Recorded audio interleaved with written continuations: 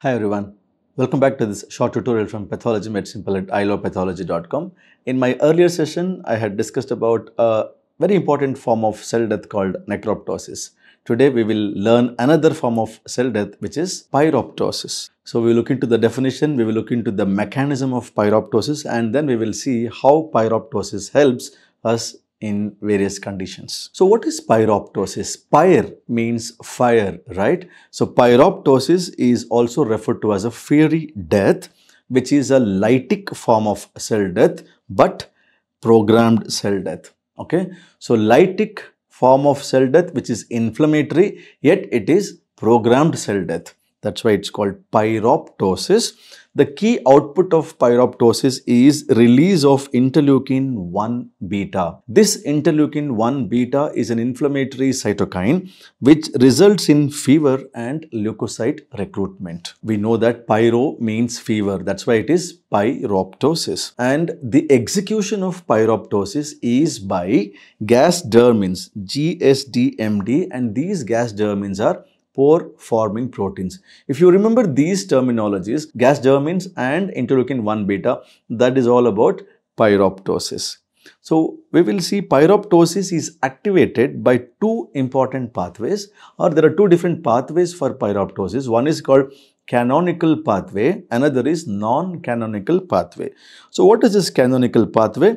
Basically, there is a formation of inflammasome releasing caspase 1 or activating caspase 1, whereas non-canonical pathway is the intracellular lipopolysaccharide activates caspase number 4 and caspase number 5.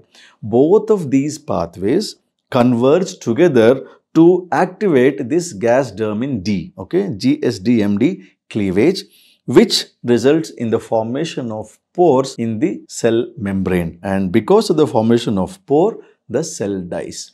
This is the mechanism of pyroptosis. Canonical pathway, non-canonical pathway converging together to activate the Gasdermin, leading on to the formation of pores in the plasma membrane, resulting in cell death, right? So that's about pyroptosis mechanisms. So let us look into what is this canonical pathway and what is that non-canonical pathway.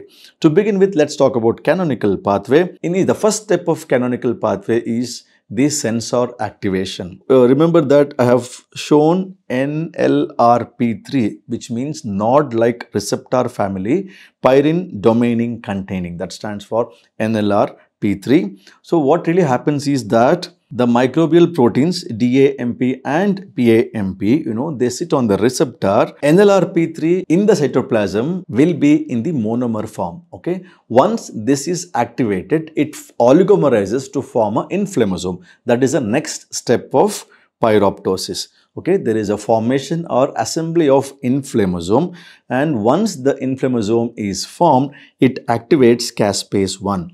Now, what is this caspase 1? Caspase 1 is also referred to as interleukin-1 beta converting enzyme. Why it is called interleukin-1 beta converting enzyme? Because it activates pro-interleukin-1 beta into interleukin-1 beta or activated interleukin-1 beta.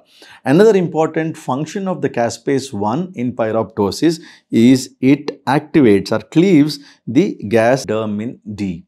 We know that interleukin-1 beta is responsible for recruitment of leukocytes. It is responsible for fever. Now, once the Gasdermin is formed, what really happens is that it goes and attaches to the plasma membrane, resulting in the formation of pores. So there is pore formation at the plasma membrane, and because of the formation of pore, the interleukin-1 beta which is activated or which is synthesized, it comes out of these pores. And also, this pore formation results in disruption of the osmotic potential, leading on to pyroptotic bodies. Remember, we know about apoptotic bodies, right? Similarly, even in pyroptosis, because of the disruption of plasma membrane, you find these bodies are the blebs on the cytoplasmic membrane, which are now known as pyroptotic bodies. Ultimately, there is membrane rupture leading on to cell death. Okay, this is canonical pathway of pyroptosis. Now moving on to non-canonical pathway of pyroptosis, where the lipopolysaccharide of the bacteria, once they come inside, okay, intracellular lipopolysaccharide. Once it is there in the cytoplasm, it activates procaspase 4 or procaspase 5 into active form of caspases, caspase 4 and caspase 5. This activated caspase 4 and caspase 5 further activates or cleaves the Gasdermin D, which results in the formation of pore. And we know once the pores are formed, it either releases the interleukin 1 beta outside, or it causes pyroptotic bodies leading on to membrane blebs, and finally membrane rupture leading on to cell death. So basically what you have to understand is that the canonical pathway and the non-canonical pathway converges into something called activation or cleavage of the Gasdermin B, forming the pores in the plasma membrane, right?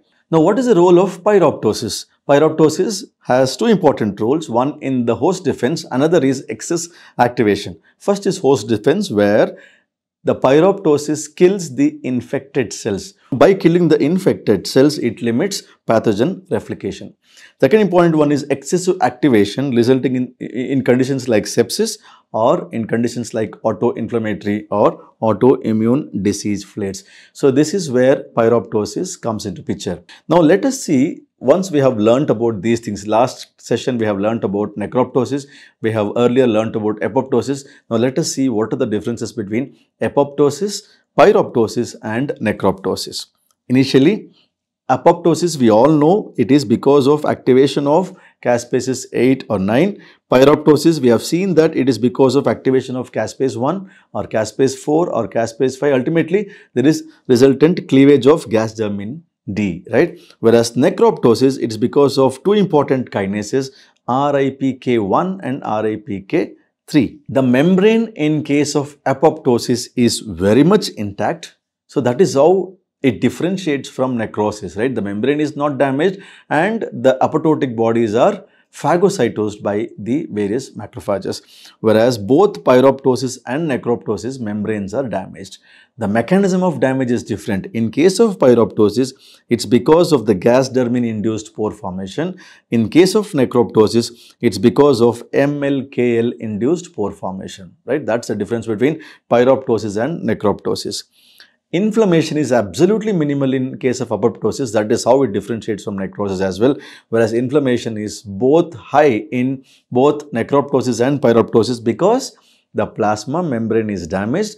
The intracellular contents leak out of the plasma membrane, eliciting inflammatory reactions, because lots and lots of cytokines are also released, leading on to inflammatory response. Pyroptosis, we know that there is release of interleukin 1 beta or even interleukin 18, whereas in the case of necroptosis, it's because of DAMPs, right? So that is how the differences between apoptosis and pyroptosis and necroptosis. Apoptosis, no inflammation, whereas the other two has lots of inflammatory response. Though all these three are forms of programmed cell death. Okay, so remember, just because somebody asks you what is programmed cell death, don't tell only apoptosis.